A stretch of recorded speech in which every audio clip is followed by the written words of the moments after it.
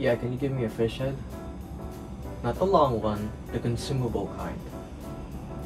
Yeah, that. Alright. Oh hey, I decided it was finally time for me to cook something. I haven't eaten yesterday since 3 years ago, and I felt like I needed to rack up some nutrients. Speaking of,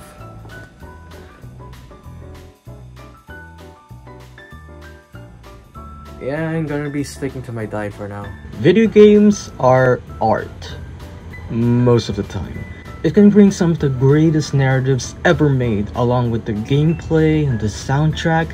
Games can promise you unique experiences that you can't otherwise have in other forms of media. But there are a lot of things that can go wrong with video games. Development issues, lack of funds, failed expectations. These things are normal in the video game landscape, and avoiding problems like these is difficult, especially if you're directing a game. The team you're working with may not understand or wholeheartedly agree with your vision, and because of that, you'll end up with a very conflicting product. But you can fix this problem through several options. You can talk to other team members to decide the most appropriate vision for the project, or amidst the evolving world of video games, a landscape that shares some of the best and worst games of all time, there are those that are not total successes or failures per se, but are just weird.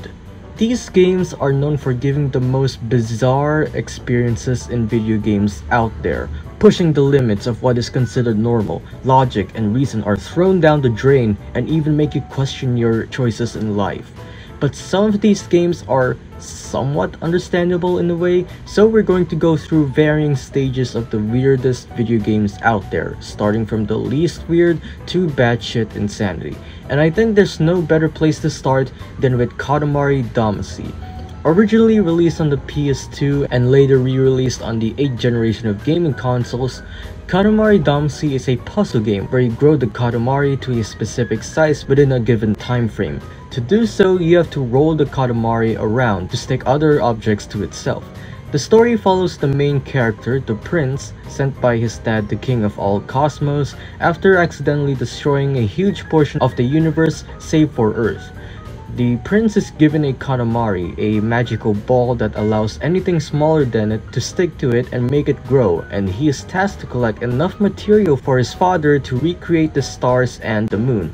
This is the fun kind of a weird game. At least with the gameplay, the game actually gives a fair reason as to why you're curling up a giant ball of a bunch of random objects. You want to rebuild a planet? Use plastic, it helps. And this is all represented in a way that doesn't feel too removed from reality in my opinion. But this one might. Meme Run on the Wii U. Finally, a game on the Wii U. It's a simple game with endless platforming and memes. That's basically it.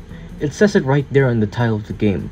If you're raised during the early stages of the internet, this is not the worst game you could play on a system. That's not the worst video game console you could own.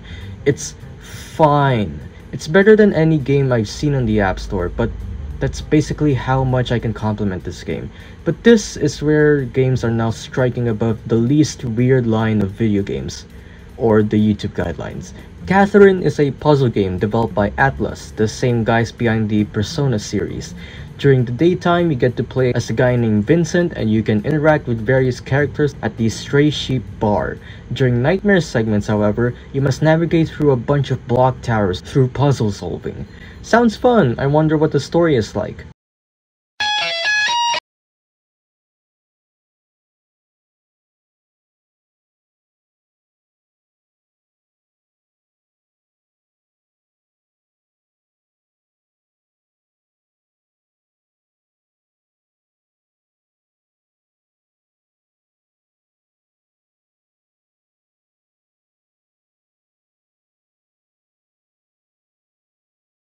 I Have No Mouth and I Must Scream.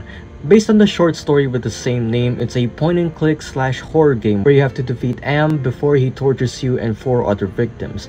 The weirdness factor obviously comes from the aesthetic of the game, but really it stems from the actual story.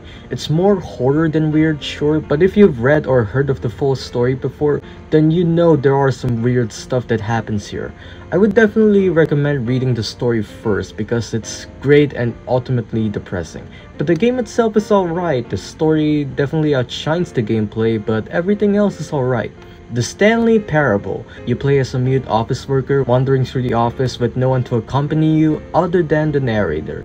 This game's basically a buddy cop movie with a huge hint of existential dread. Because you have freedom of choice throughout the entire game, the game either rewards you with something you've never seen before or punishes you via the same way. You can beat the game within less than 5 hours, yet there's so much stuff that's packed in it. I love this game. I think it's one of the best indie games out there on the market.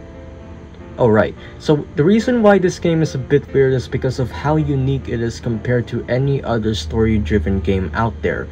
The narrator frequently breaks the fourth wall whenever you do something unexpected, giving you some surprising and mostly humorous outcomes. It's pure satire, and many situations in the game are extremely exaggerated in a way that doesn't feel too forced. The game can break the traditional video game rules, defying logic and creating alternate realities. It's a simple but very thought-provoking game. I highly recommend playing this game if you want to play something other than what you're playing right now, because this is a really unique game. This one? Maybe. One of the most popular battle royale games of all time. It started out as a zombie shooter similar to Dead Rising and Left 4 Dead. Now it's basically the Smash Brothers of shooter games. We got Star Wars, Marvel, Halo, Witcher, John Wick, LeBron James, Peter Griffin, you name it. This doesn't make sense. I get it, it's a game where your favorite fictional characters fight each other to the death. It's the same premise as Smash Brothers, but what makes sense about Smash Brothers is that each individual character uses their unique abilities against each other. In this game, all you need is a double barrel shotgun and you can kill Kratos. Oh, and let's not forget about the racing game or the concert game. Oh fuck! Goat Simulator. You run around as a goat and unleash chaos wherever you go. No goat should have this much power. Thank God there's no election in this game.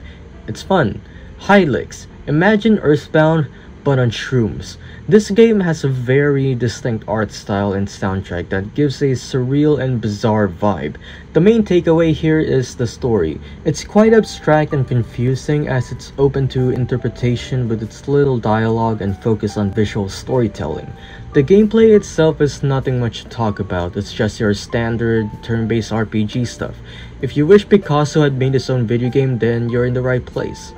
Pathologic. This is a first-person survival game where you find yourself in an abandoned town infested with a deadly plague, and your goal is to make sure to keep yourself and 2 other characters healthy within 12 in-game days.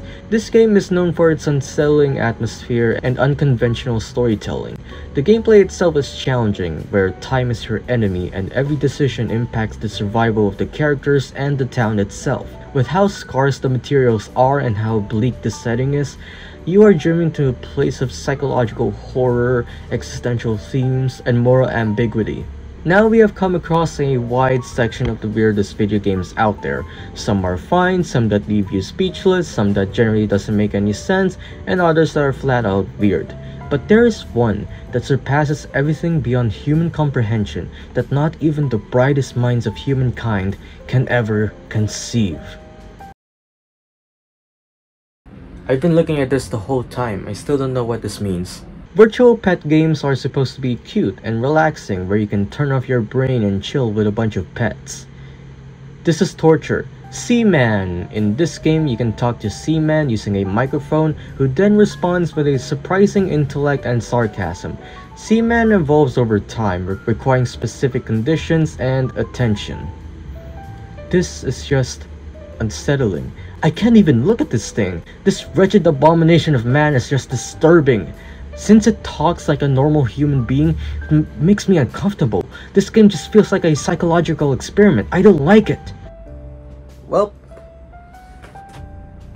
back to eating rotten sandwiches.